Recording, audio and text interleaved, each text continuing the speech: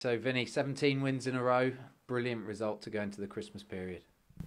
Yeah, it's a tremendous result, especially 4-0. But they had enough of an attacking force to make it difficult for us. Even in the second half, you saw they went two up front and so on. So we really had to be careful with the possession of the ball.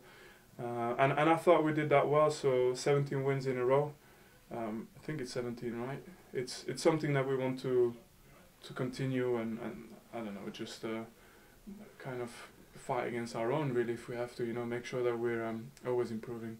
And I know you kept it very sturdy at the back today. Going forward, 100 goals in a calendar year, first time ever in the Premier League. What does that say about the attacking threat of this squad?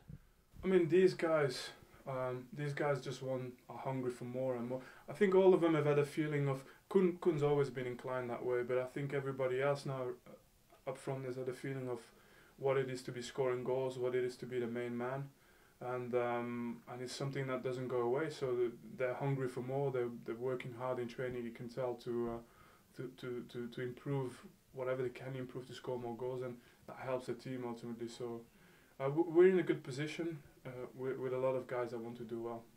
And fellow defender Danilo got on the score sheet today. Do you think he'll be happy in the changing room? Yeah, he'd be more than happy, and it was a tremendous run. So, look, it just goes to show we talk so much about individual players and stuff, but how many players have come in and done a great job this season? I think nobody's let the team down so far, and that's the only reason why we're still in 4 competitions. From the moment that the level drops even in 1 or 2 players, it wouldn't be the same season, and therefore, well done to the team so far. And just finally, have you got a message for all those City fans? It's going to be a pretty good Christmas period for them. I'd say, as always, come. I hope they come to the stadium with a smile and leave the stadium with a smile. That's the best thing we can offer around this time. And on top of the Christmas dinner, we'll provide the entertainment, I hope. Merry Christmas. Cheers, Vinny.